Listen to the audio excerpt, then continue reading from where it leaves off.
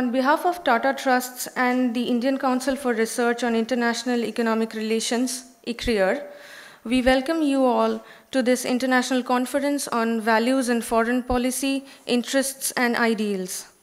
This conference over the next 1.5 days would witness stimulating discussions on the role of values in formulation of foreign policies of several important countries. I request all of you to kindly keep your mobile phones either switched off or in the silent mode while the conference is on.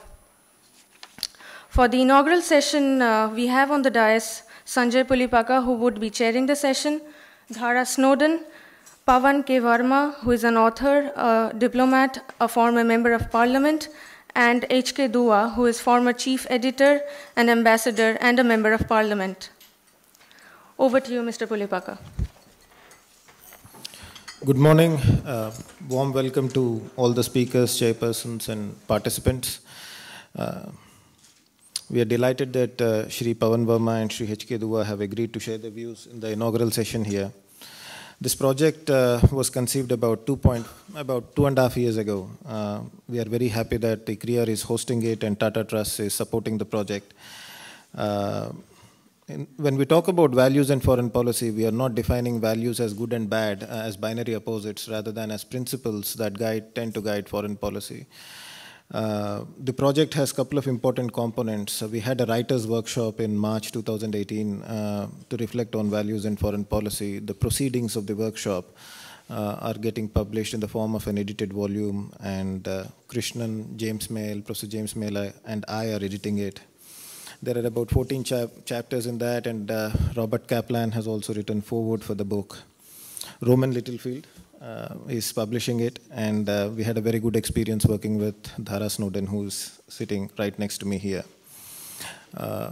I'm sure some of you have already received the details of the book. We are also running a website on values and foreign policy. We had about more than 45 writers contributing to the website. The third component of the project is this conference, wherein we have invited researchers, policymakers, and others from various parts of the world, some of whom have contributed to the book and some who have not contributed to the book, but who are experts in their respective domains. We are planning to come out with a small report of this conference. And without taking further time, may I request Dhara Snowden to speak for about 5 minutes. Good morning to you all. My name is Dhara Snowden, and I am the Senior Commissioning Editor for Politics and Security Studies at Rowman and Littlefield International. We are a global publisher with offices in the UK and the US, specializing in the social sciences, international relations, and politics. We are passionate about bringing together academics, professionals, and policymakers to discuss and navigate important world issues. I'm very happy to be here in such a learned gathering of diplomatic experts and academics today, and publishing a book with considerable Indian involvement and support. This edited collection, publishing in 2 weeks' time, examines values in diplomacy in depth, and importantly, with a very wide geographical coverage, from the US in the west to Japan in the east. In this respect, it is very original in its offering and will no doubt be and attract a lot of great attention since it's relevant for the contemporary world, which is changing rapidly. I look forward to hearing your thoughts and insights over the next day and a half, and will personally take away from this conference knowledge and an understanding that will help guide my participation at international book fairs and gatherings and seminars that I attend. Thank you for organizing and attending this event, and I will hand it back over to Sanjay. Thank you, Dhara. Now we move on to Shri Pavan K. Varma. As you all know, he's a well-known author, diplomat, and former member of parliament.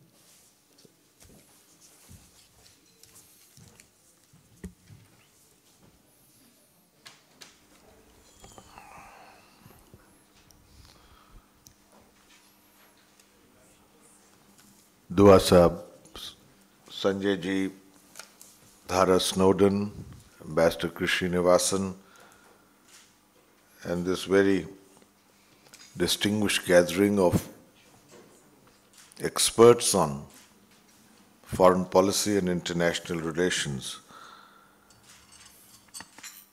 It gives me great pleasure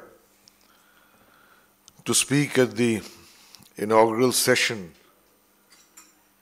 on a subject which, as any practicing diplomat or a member of a country's foreign service or diplomatic service, any member must have, over a period of time, thought about. I had the privilege of being in the foreign service before I resigned to join politics. And at some point or the other, you do ask your question that is foreign policy a mechanical or artificial construct? Is it conjured, as it were, from a vacuum and a set package handed to you? Or is it more organically rooted in some legacy or inheritance, and the two, in a sense, are inextricable? What value system you give to your foreign policy, and I propose to rest this thesis with you, derives essentially from your historical experience and your subjective realities. And the two, when they come together, make for an organic, authentic foreign policy that is followed with conviction. Because unless that connect is there, foreign policy cannot be some kind of artificially created paradigm emanating from a vacuum. Now, if you were to isolate some elements of a value system that has animated Indian foreign policy at least, and I propose to use that as a template, I think one of the first values, if you like it, that we sought to infuse foreign policy with was the right to have an independent point of view on issues that affect India in the diplomatic arena. By that I mean that on every issue, there needs to be by each country the scope, the freedom, the enabling environment to apply its mind for application of mind, so that you come up with a point of view which represents your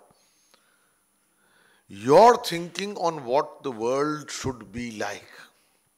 Now, why was this rooted, this conviction that India as an independent nation must have a voice which represents its point of view, and that point of view has the right to be heard? That in itself was important for newly independent countries. Not only that they say they have a point of view, but for that point of view to have an institutional forum and sanction to be heard. And that, I think, stems from the fact that India may have been a newly independent country, a young nation, but it's an exceptionally ancient civilization, defined by antiquity, by continuity, by assimilation, by diversity, and by peaks of refinement going back 5,000 years.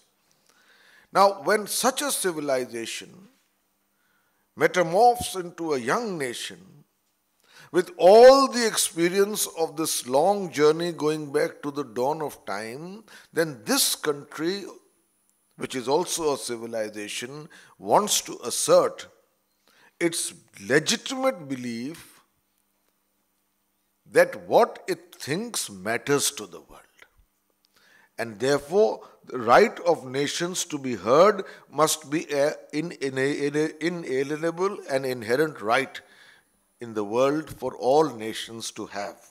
So once again, I'm trying to make a correlation between historical circumstance and subjective reality and what constitutes the value system of foreign policies. A second element, to my mind, was our belief in terms of an absolute value, was our belief that international relations must be governed by a notion of unalterable equality. Equality between nations and equality of opportunity for nations. I think both are important. One is equality as under law, and the other is to create an environment where there is equality of opportunity. And once again I was looking at some of the discussions that preceded 1947. And while the leaders of our freedom movement were discussing the kind of India should be if it gained independence, and these got enshrined then in the Constitution of India, one issue that was the subject of prolonged discussion even in the Constituent Assembly was that of universal franchise. Now you may find the two somewhat unrelated, but essentially they represent a common source of thinking that ultimately shapes a value. In the Constituent Assembly, there were many who felt that there should be qualified franchise and that franchise should be restricted or linked to people with a certain level of education. Only they should have full franchise. And this was opposed very strongly by people like Pandit Jawaharlal Nehru, who became in many ways an architect of our foreign policy and its value system, who believed that in a democracy, irrespective of any other factor, all citizens of the republic must have universal franchise, and therefore the principle of equality must be untrammeled, unqualified, unadulterated, and absolutely unquestioned. Now, that was the thinking. And that got enshrined then in our approach also to the Comity of Nations, that must be equality, that you may be more strong, that you may be more powerful, that you may be richer. But in the world, when we meet as equals representing different nations. Similarly, with equality of opportunity, there was again a great discussion in the Constituent Assembly about affirmative action. By affirmative action is meant what we now call reservation, that there will be inequalities in the world, but in order to create a level playing field, each country must be provided with equality of opportunity, and where that does not exist, countries must work to provide an environment where there is equality of opportunity. And that principle in our internal socio-political system got enshrined in the Constitution through the policy of reservations for scheduled castes and scheduled tribes, who were the subject of millennia of discrimination. So the notion of equality in international relations also stems from the subjective realities and the historical legacies of the country. A third element, and which has had its pluses and minuses for us, has been the emphasis on peace. I need hardly say, for a country that gained its independence through a freedom movement based on the principle of ahimsa or non-violence, the espousal of peace as a consequence of international relations has to become an important value system unto itself. And I think one of the offshoots of this became, the several offshoots, but at least one of them became our strong commitment to disarmament, a world free of nuclear weapons, and we took it to unrealistic limits, in my view. Few nations will countenance or believe the fact that a country that developed the capacity to build nuclear weapons in 1974 in one of the most troubled regions of the world, with a competing power like China already having nuclear weapons, voluntarily forsook that, voluntarily abdicated that ability for close to 2.5 decades, purely on the assumption that a world where peace is guaranteed and mutual annihilation is excluded, is important as a value unto itself. Another consequence of that, perhaps, is an undue pacifism we've shown on many occasions in the conduct of diplomacy and our relations with countries. A pacifism that is far removed from what any self-respecting nation should pursue. In my personal view, for instance, when Kargil happened, and I've written about this in my book, Chanakya's New Manifesto, and elsewhere, I believe that when there was intrusion into our territory during the Kargil operation, and that it went on for months, and we had verifiable evidence of intrusion into our territory, and those who had so intruded were at the commanding heights in Kargil, and to evict them would lead to the certain death of thousands of hundreds of our young soldiers and officers. Then, instead of running around to the chancelleries of the world to show what admirable restraint we can exercise, any self-respecting countries with body bags arriving in its capital on a daily basis as a consequence of that intrusion, which can be verifiably shown, would have definitely gone across and sealed the line of control so that supplies to those intruders are cut off. Any self-respecting nation would have done that. But we chose the other option of trying to prove our credentials of admirable restraint because of our great principle that India on its own will not become an attacking power, subverting peace.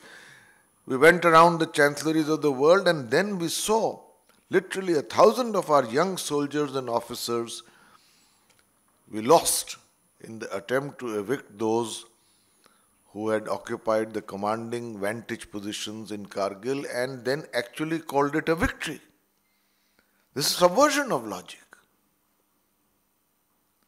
So in my view, it has consequences as well in terms of pacifism, but peace remains an important aspect of... a fourth issue that I think informs our foreign policy as a value unto itself is the freedom of movement of peoples and goods. Again, as a relatively poorer nation with a great deal of human asset, the right for people to migrate freely from one country to another in accordance with prevailing laws was important for us. But it is also, interestingly enough, an important aspect of Article 19 of the Constitution, where across India, the right for any citizen of India to settle and pursue any occupation is a guaranteed fundamental right. Please compare constitutions of the world, which are written constitutions, and try and see in how many of them this right is enshrined as a fundamental right. So what we did internally, and that's the real point I'm trying to make, there is a correlation between how you the historical experience that you have had and what you do internally and what animates you internally between what you do externally. This again is an important aspect. A fifth point, and I'm just really making pointers given the time available, is we believe in the importance as a value of consensus building. Indians are incorrigible consensus builders. You put them in a room, they draft well, they are prone to come to a compromise far faster than most countries. They are not ideological jihadis. They would rather find a way to co-opt each other's point of view between the antithesis and the thesis to find a synthesis and to a modus vivendi and move on. And that's why our diplomats are very prized in international forums for, if nothing else, their skills as draftsmen who are able to affect the slate of hand where each side believes that their point of view has been incorporated in the manner in which a sentence has been drafted. But anyway, consensus building is something again which is an aspect of our historical legacy. We have had invasions, we have had outsiders come in, we have had assimilation, we have been able to find meeting grounds between people of very different origins and even different points of view. Akbar the Great tried to create a world religion called the Deen-e-Ilahi by getting people from different faiths to sit around, and this was in medieval times. Gandhiji could play arbiter between different points of view in his immediate circle, whether it's that between Sardar Patel and Nehru, or if you were to look even between Netaji Subhash Chandra Bose and Nehru, and so on and so forth. There are too many examples I can give. This is discussed in some detail in my book, Being Indian.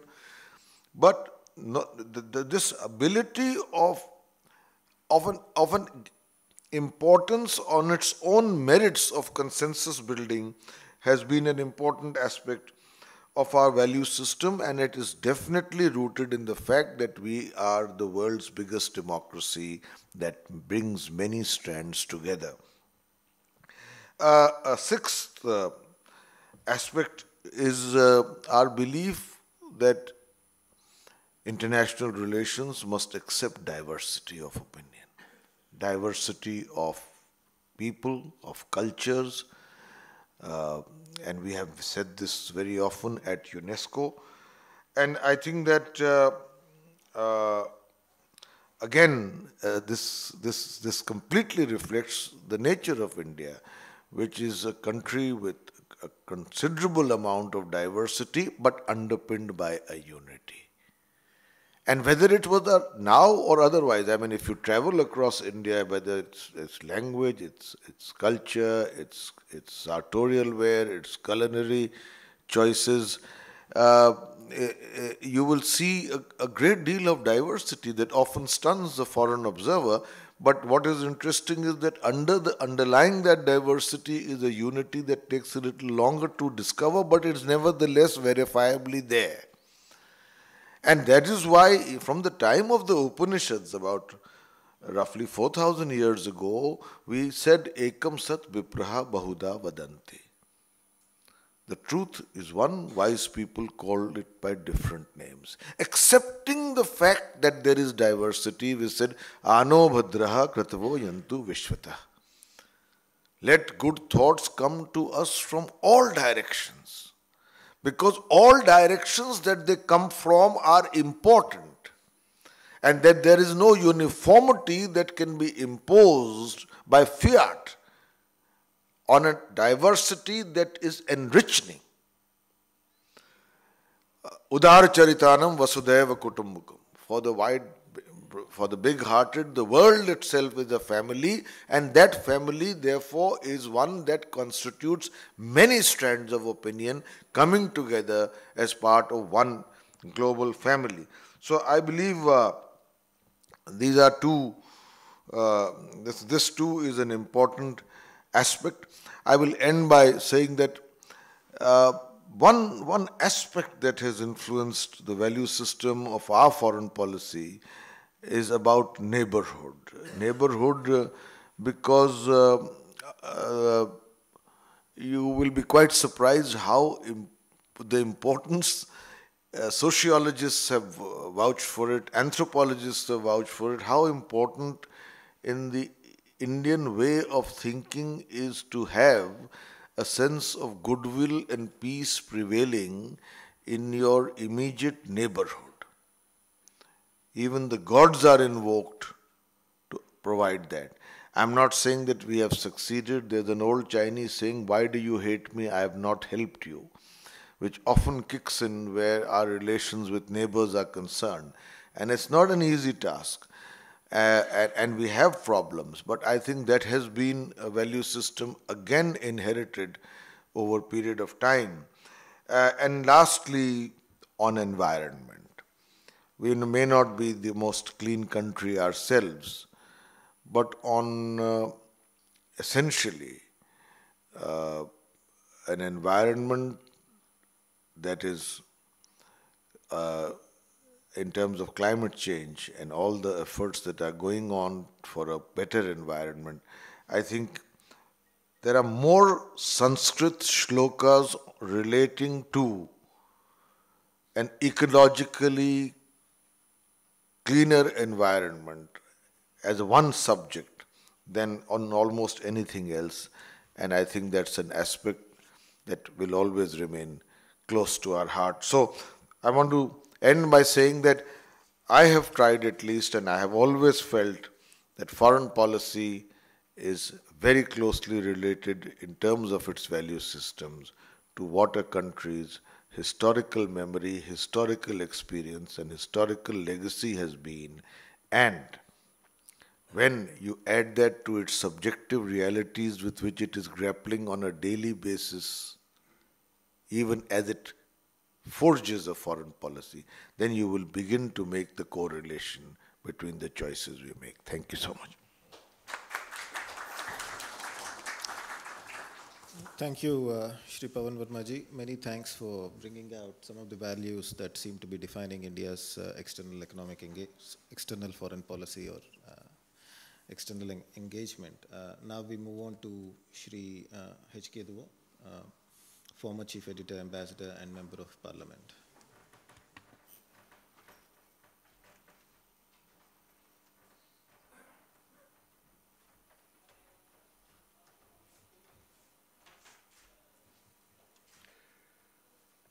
My friend Pavan Varma, Sanjay, Dhara, friends, ladies and gentlemen. I supposed to make a few remarks, but I fully agree with what Pavan has said. But before that, I will say the timing of this event, I wish it was a few days earlier. You would not have heard the whirring of the war planes you have heard if you have arrived 2 days earlier along the border, and war games were being played with total uncertainty.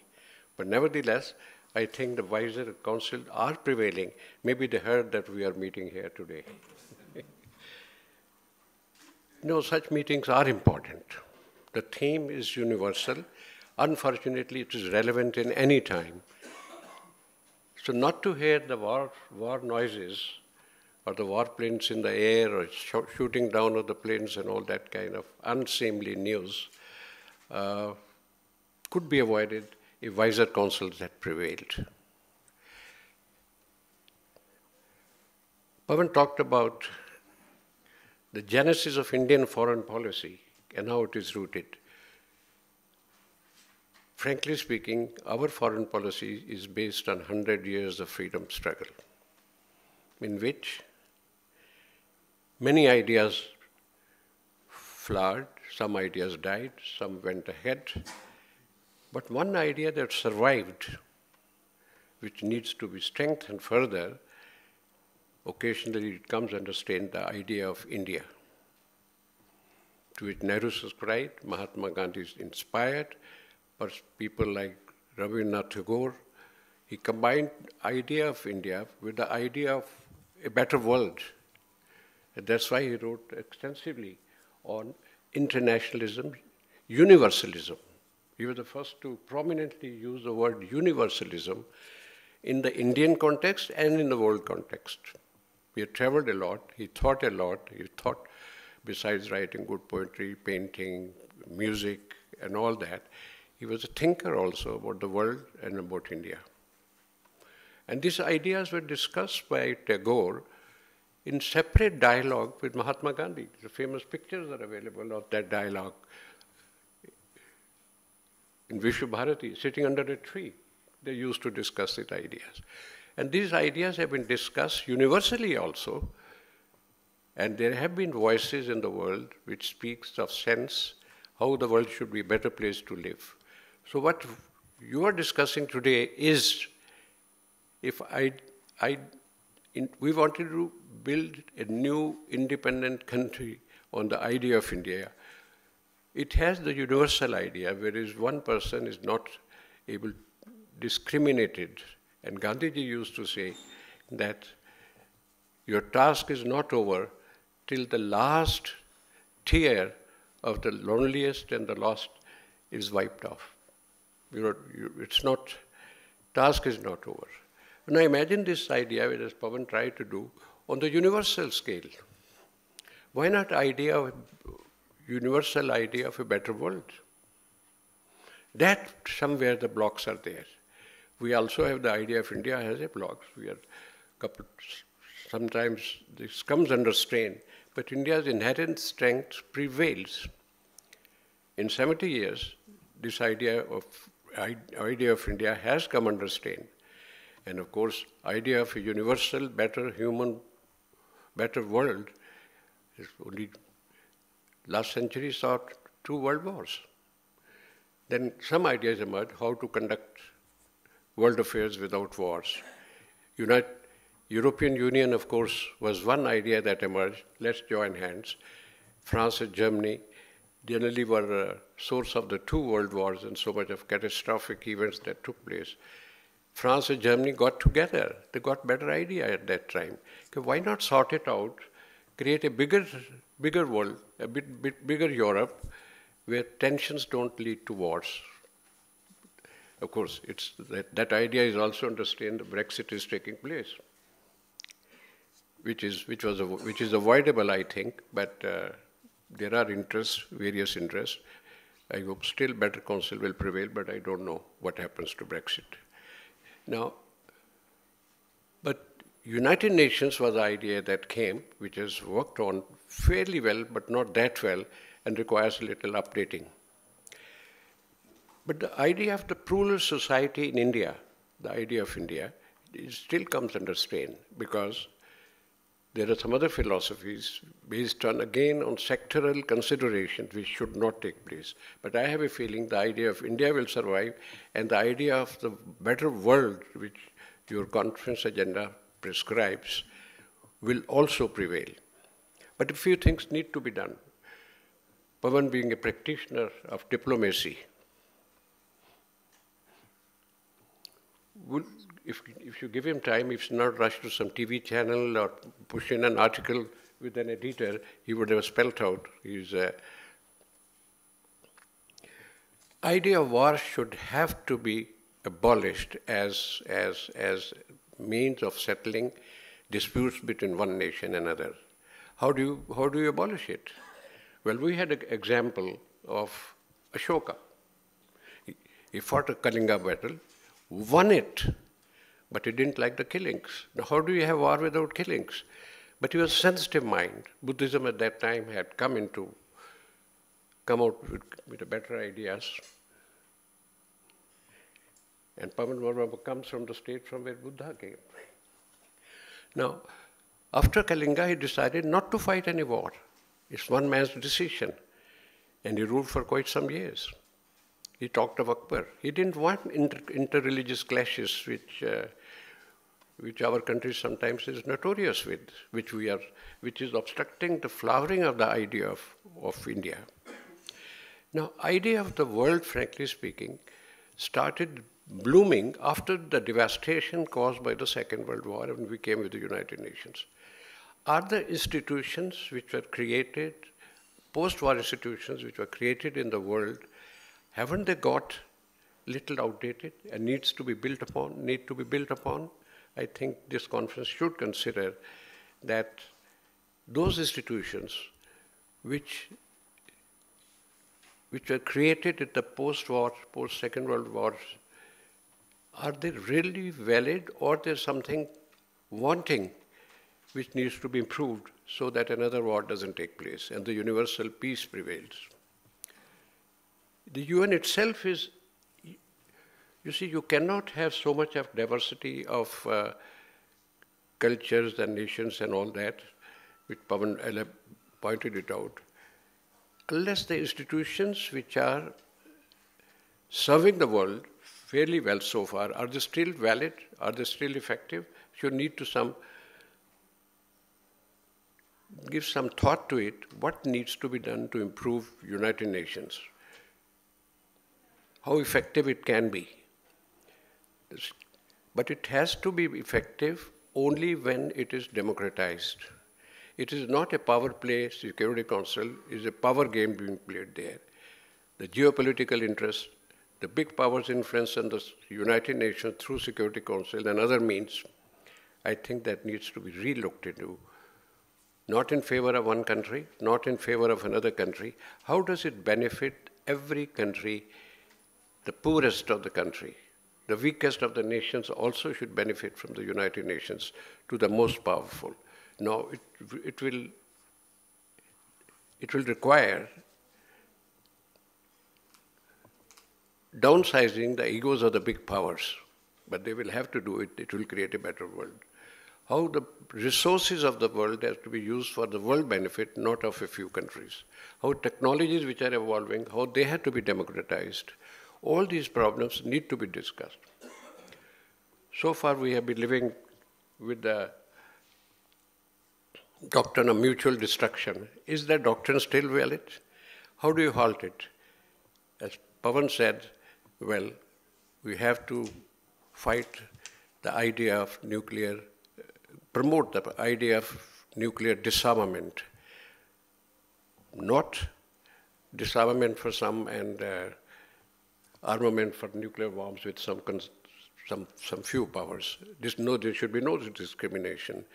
Now, nuclear power, now imagine the danger still posed.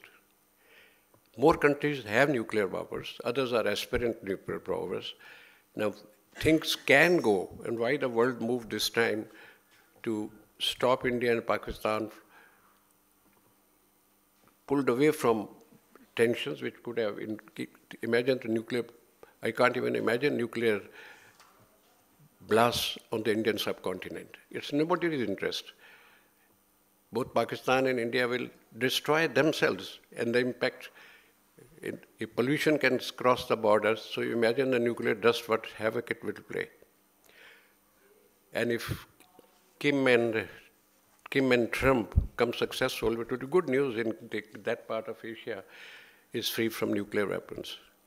Obama came out with the right thing. He settled with Iranians, but unfortunately, Donald Trump had different priorities. He walked out of it. Now you're setting in North Korea and destroying chances of denuclearization of Iran's ambitions. That was not a very forward-looking step by Trump. Now these are the kind of things which need to be done. Are we prepared for that? We are a plural society in India, poor and the rich, but we have a lot of agenda yet to be accomplished. 70 years, we have made a lot of progress, but still, like in the rest of the world, education is not available to all, health is not available to all, illiteracy is still there for 26 crore people. Now, jobs are not there. So more effort is needed, and I'm sure it is being done also, and more need. Still it is, whatever you do, it is short because the population increases. So our idea of India cannot be accomplished till education is spread, health is available to all, jobs are available to all, poverty is found. Similarly, in the world, these tasks are, in many parts of the world, poverty prevails. Now, the inequality, which is danger to any danger to stability within the nations or in the world, is still a big danger which the world should attend to. So rather than fighting over national or individual vanities, ultimately it turns out to be that war games are played, or the preparation for war drains away the resources. How much the world is spending, staggering figures, because to promoting markets, create jobs in their own country, sell the weapons to another country, or promote other countries to fight more wars to buy their weapons which are being made somewhere else, at the military industrial complexes. How do you do it? Now all those things should be, promotion of a warlike atmosphere is more riches for the few countries to make the weapons and sell it. And they generate warlike atmosphere and gain from those wars. So the universalism which we are going to talk about during the next 2 days has to take the practical side. So that too much of income gaps of the rich and the poor at the national level, like India's, or at the world scale, are danger to world peace. You can't have half a world, or 1/4 of the world, or 1/3 of the world rich and gloating with riches, and the rest of the world poor and wanting resources. So that kind of cooperative atmosphere should be brought about. So from the doctrine of mutual destruction, I think it's better to step up to doctrine of mutual cooperation. That will be much better. How is to be done? At what scale the effort can be made? But conferences like this definitely are a bit of the seeds of that kind of an effort. More such things be held. One thing that is often we have come across in India particularly, and that happens to talks. Sometimes here we say we don't talk to our neighbor. No, that is a children's way of looking at it. Jhagda hua, katti kar lo. That's normally the do. I won't talk to this man, this boy. He insulted me. Look at a few good things have happened through the talks. Vietnamese and Americans talked at the Hotel Majestic. I think nearly 500 rounds they had. Chinese and Americans talked at Warsaw. Nobody knew about it, many things that happened there. Americans and Soviet Union were holding talks at the height of the Cold War. They never stopped talking to each other. Again, I think 463 or 483 rounds of talks they had. And what they were talking, maybe sometimes shaking hands, have a cup of coffee and move on to their next. But they talked while abused each other. 10 situations were there they handled, but they never closed the door talks. Why not talk when the problems are more serious? That is the time to talk and not say we abjure the talks. Call it one track 1 or track 2, track 3, or track 4. That is for diplomats to decide. But talking cannot be, without talks, you cannot have peace in the neighborhood. I would like to plead more cooperative atmosphere. That discussion, possibly you will be having some session for it, economic cooperation. Let us look at South Asia. One of the problems which is divisive anywhere in the world were the territorial disputes, water disputes. There's a beautiful book which Pavan would have read by B.J. Verghese, a thinking kind of editor. One had to learn a lot, and he was my editor also. He wrote Waters of Hope. So relevant, and he said if waters of South Asia are shared by the South Asian countries, the fate of 1/5 of humanity living in South Asia, we are going to have sessions in South Asia also later. Fate of 1/5 of humanity living in South Asia alone will change. And if it changes for the better, naturally it will be sharing of the water. In this area alone, there's enough water, enough electricity will be produced, enough jobs will be created, and I'm sure the wars also will be abolished with that kind of an effort. But they won't talk. Jawaharlal Nehru once, he was talking of peace with Pakistan, and that was one of his aims. It didn't work out. We fought wars afterwards, 48 earlier, 65, 71, and always we are sitting on the brink of a war. Ask the people living on the border areas what uncertainty they live in, and grow the field. Half of the field is there, Pakistan, half of the field in India, and when war begins, they are displaced, both sides. Nehru was accused, why are you seeking peace with Pakistan when they are fighting with us? Why are you shaking hands with it? He said, by shaking hands is a good idea. I may bring tensions down, but to be practical, by shaking hands, you are immobilizing the enemy's hand also, immobilizing one hand. He didn't elaborate, your own hand is also immobilized, but that was for, he says, immobilize the other hand by peace, not use two hands for fighting a war. I think that kind of sanity should prevail. Thank you very much. Thank you. All the best. Thank you.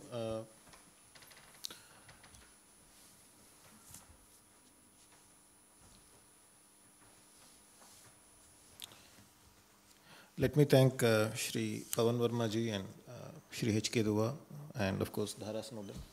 This concludes the inaugural session. We will break for a cup of tea and then we will rejoin again for a session on enlightenment and Western foreign policy. Thank you. Thank you, Sanjay. Thank you. They would like to take care of it. Dua sahab, tasveer khich लीजिए फिर मैं भागूंगा. तस्वीर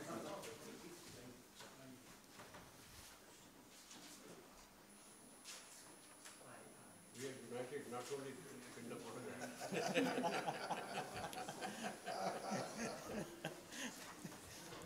Thank you. I must rush.